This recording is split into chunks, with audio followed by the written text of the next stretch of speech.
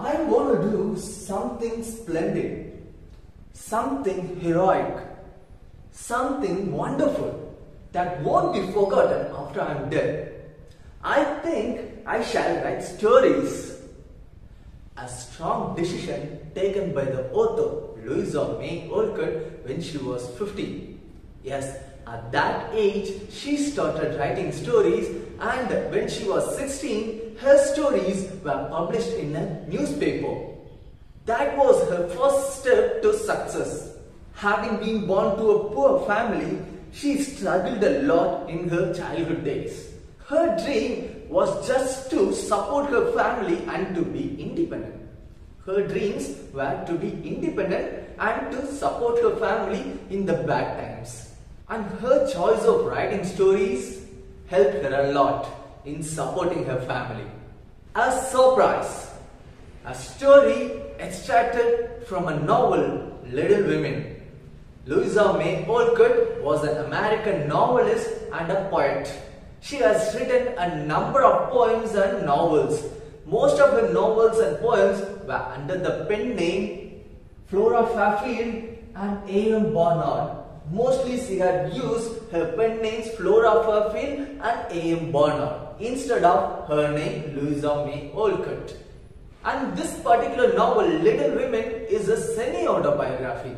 An autobiography tells the story about the author that was written by that author itself.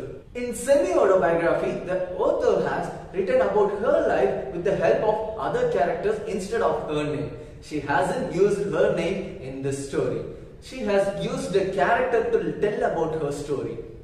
In this part of the class, we are going to know how Louisa May Alcott has published her first story and how her family got amazed when they saw her story in the newspaper. Let us see how her first story was published.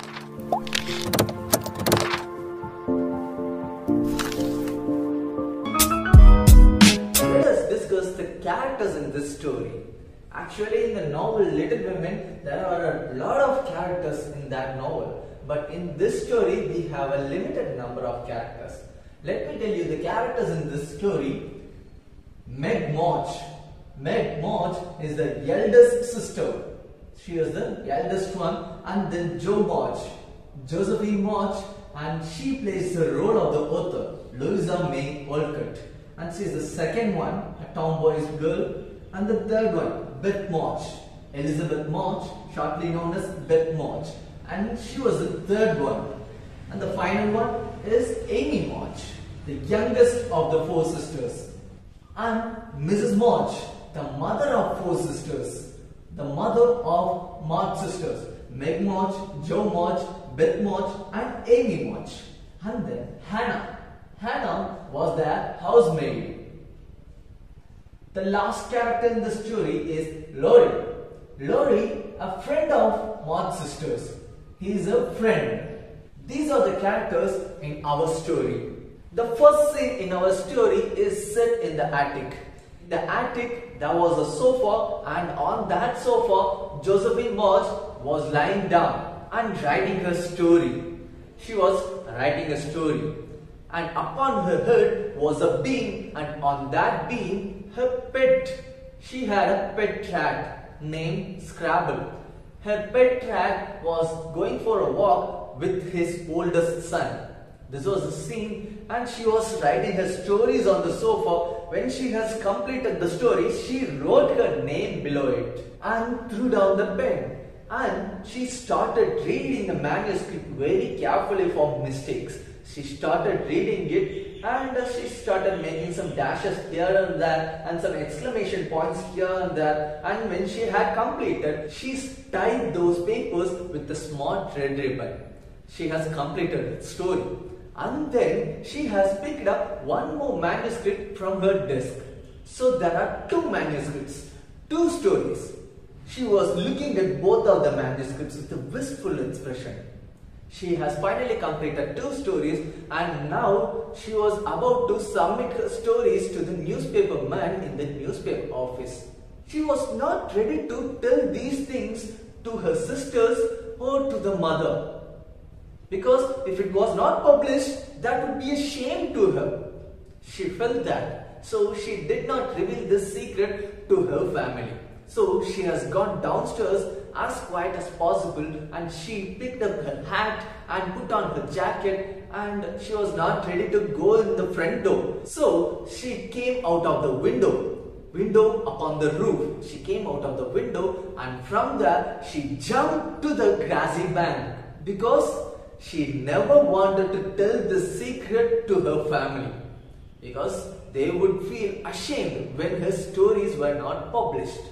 She stood up from the grassy bank and made her way to the road. And on the road, she saw an omnibus. She hailed it. She stopped the omnibus and got into it and reached a certain street. She got down from her bus and looking for a building at a certain busy street.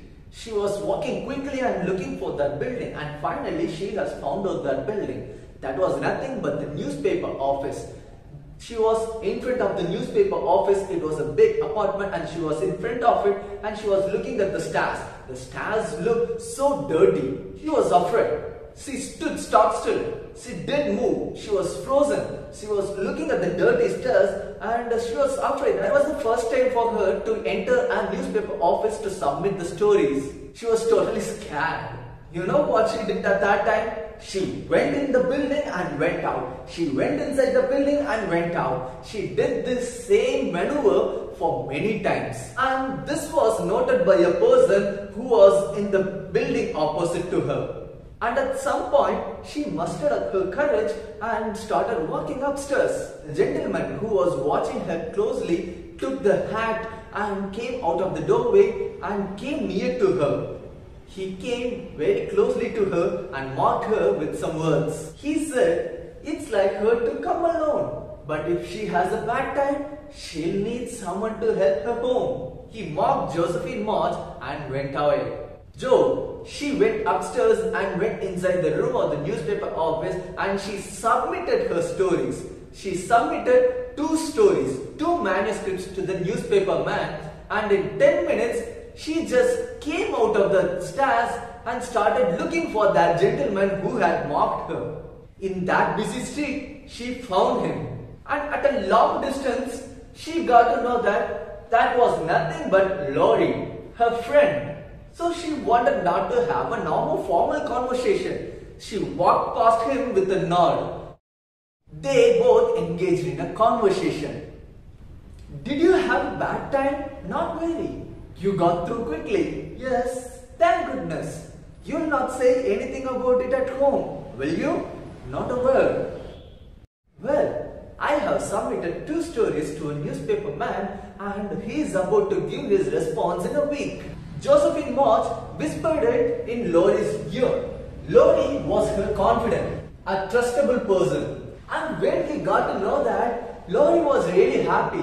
He took his hat and threw it in the air and catching it again and saying, "Hurrah for Miss March, the celebrated American author."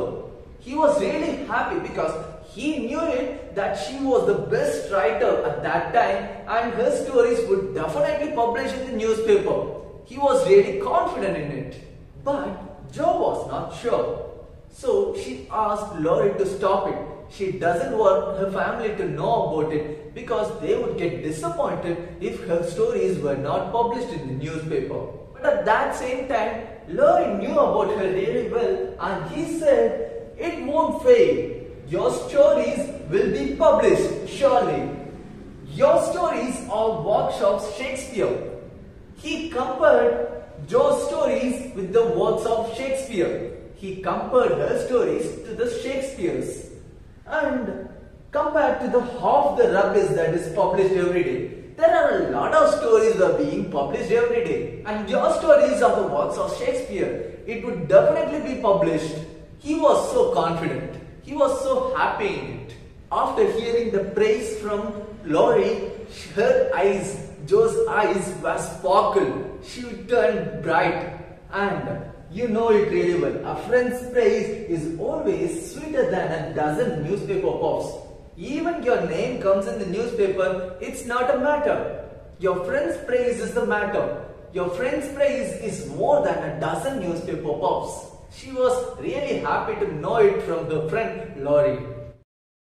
Joe reached her home and waited for the her stories published in the newspaper. What was the family's reaction? How did they celebrate this?